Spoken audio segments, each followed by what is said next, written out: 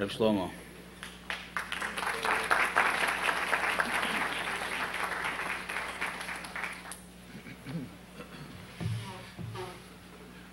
You know, Reb Shlomo, I have a feeling whenever Chassidim get together, you got to sing one thing, you know? But since I want to sing one of the Alter Rebbe's Nigunim, which is, I wouldn't say I'm such a big maven on the Gine, but this is like, about. My Keli Ato Ve'yodeko, join me, Eloika,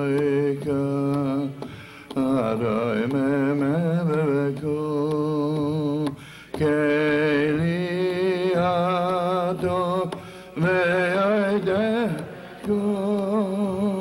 Eloika, Adoi Memeveko.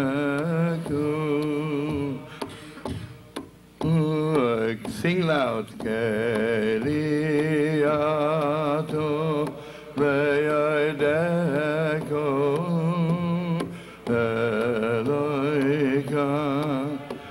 Adoi Memeko, Keli Ato Ve'yodeko, Eloika, Adoi Memeko. Keli Ato Ve'yodeko, Eloika, Adoi Memeko, Keli Ato Ve'yodeko, Eloika, Adoi Memeko.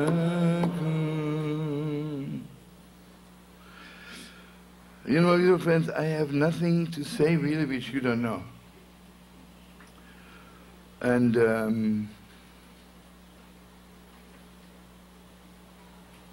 I can only tell you, you know, everybody knows. First of all, there is no Jew in the world who, when he met the Rebbe, who should say, you know, it's the first time I met him and I'm a stranger, you know. There was no distance between the Rebbe and every Yid in the world. Like, any Yid who came before the Rebbe knew the Rebbe knows me from this lifetime, from previous lifetime. The Rebbe Mamish knows me forever. Ma oidam vat oidam atuka. I want you to know, I once, at one of my concerts in Israel, a non-religious Yid came up to me, and he's really become a little bit frum. And I said to him, what turned you on? He says to me, I'll tell you something. I got divorced, my children don't talk to me, I'm very, very lonely. One morning there's a bang on the door, and two Yidden with beards are standing outside. And they said, they're coming to you in the name of the Lubavitcher Rebbe. He wants you to put on film. He says, what?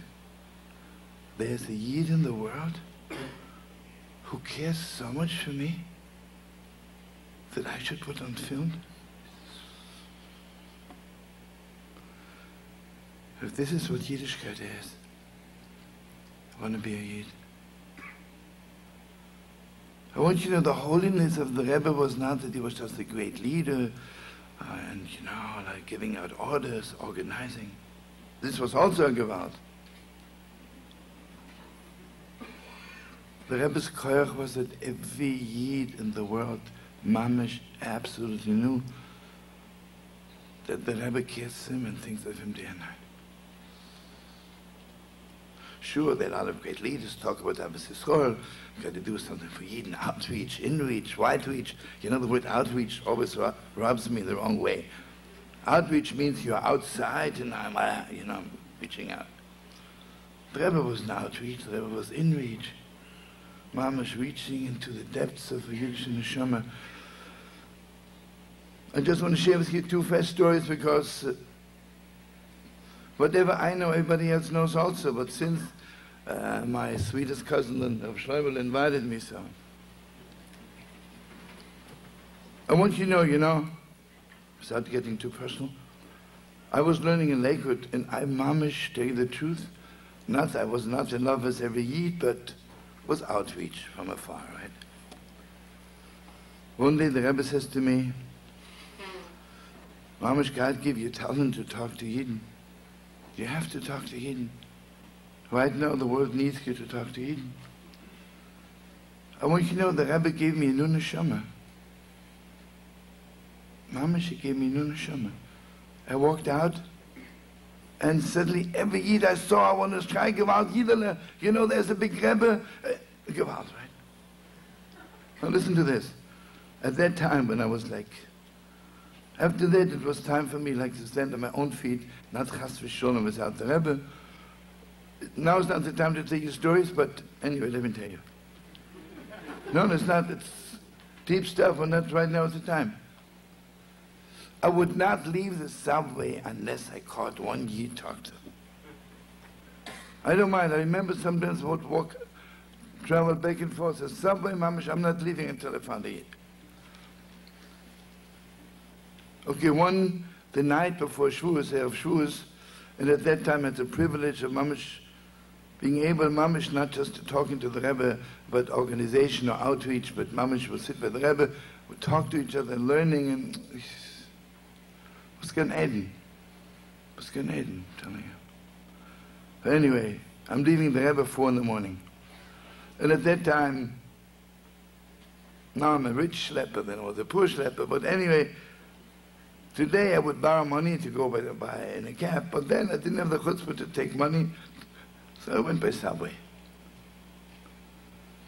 And it's late at night, and I see opposite me, looks to me like a Jewish boy, maybe 20 years old, 22, mamish glowing. I say, hey brother, I see you're so happy. What's the occasion?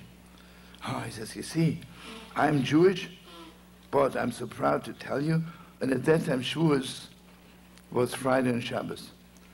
He said, I'm so proud to tell you that this Shabbos, the Sabbath, I'm getting married in a church in the Bronx to a non-Jewish girl. And it's a very special weekend for me. I knew it's a very special weekend for him. So, and you know something? There's only one way of talking to him. I said, listen to me. Mamash, I appreciate it. It's very, very special that you're getting married. But I feel that you should get a blessing from a very holy man before you go to the chuppah. And just 2 stations back, there's this very holy man. I met you by divine providence. Come, let's go back 2 stations, and I'll bring you to the Rebbe. I'll never forget it. By that time, it was 4:30 of Shavuos. And I knock on the door. The head Rebbe opens the door. I don't have to tell you, a lot of people have had the privilege of walking into the Rebbe of Yechidus, but not many people have the privilege that the Rebbe opens the door. Something else. The Rebbe opens the door, Mamish, peacefully shut tzedek, right? And I had my arms around this boy, and he doesn't speak. I found out he doesn't speak Yiddish. The Rebbe says, "So, Shlomo, was bringst du mir? What do you bring there?" So I said, "He needs a little ticket. He's getting married in the church on Shabbos." I mean, how far can you go, right? I mean, not many of us had this privilege, right? We're not even hoping for it anyway. So, listen to this. The Rebbe says to me, wait outside. I waited till about 7:30, very close to the door. I was saying Tillim Hamish. You know what the Rebbe was doing? Washing out his neshama. Washing out his neshama. this was not just a little dust. Gewalt, the Rebbe had to do plastic surgery on his neshama, you know? Cut very deep. The Rebbe opens the door, and this boy's eyes are red with tears. The Rebbe says, take him to the mikveh, you know, at that time the Kostira mikveh, and then put on film with him.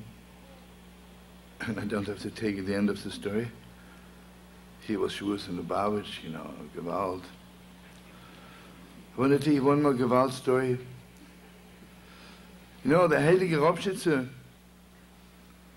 after the Heilige Stretner left the world, Strelitzke left the world, Tuchsidim of the Strelitzke came to Robschütze.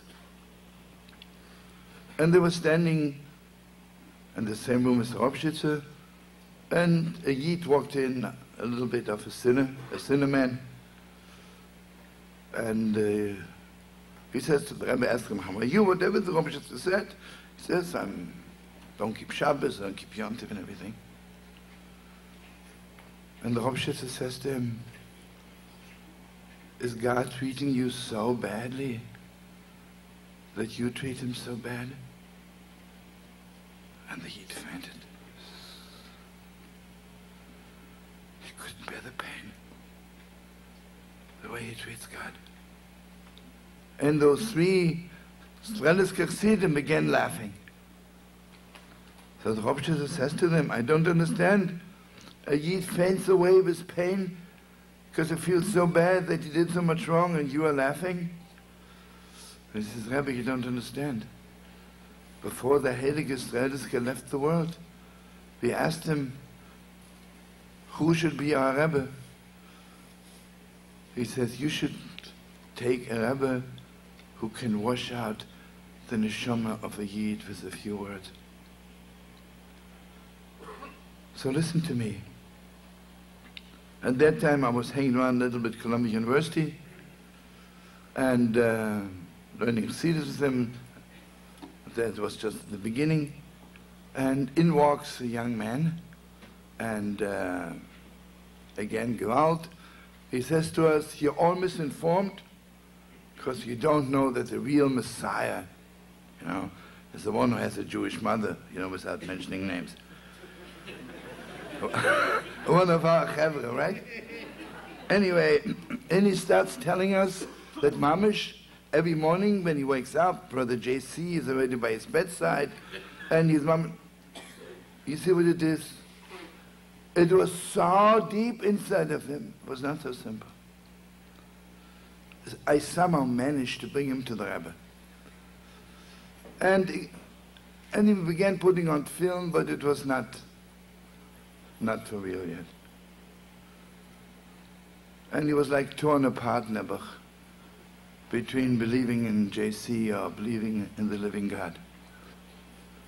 Finally, 2 days before Rosh Hashanah, I want you, this was the first year, Tovshin Yud Aleph. The Rebbe says to me, where's this boy? I say, Rebbe, you know, he's going through hard times. The Rebbe says, please make sure he's here Rosh Hashanah. Before Tkiyas, I don't have to tell you, anybody who's ever been to Lubavitcher Tkiyas? Awesome, right? I can say it's not from this world because it's not even from the other world. It's not even for us to know. The Rebbe calls him before Tkiyas and says, where is he? Call him over. Do you know the Rebbe took him under his talus by Tkiyas?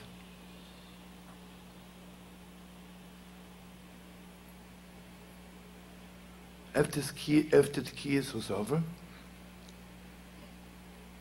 he comes out from the Rebbe's talus. I said to him, what happened? He says, what happened, I'll never know. But it's a miracle I'm still alive. Mama, she washed him out to the deepest depths of his neshama. Well, I don't have to tell you the end. Baruch Hashem, he got married and has beautiful children. an emes Yid, an emes Yid.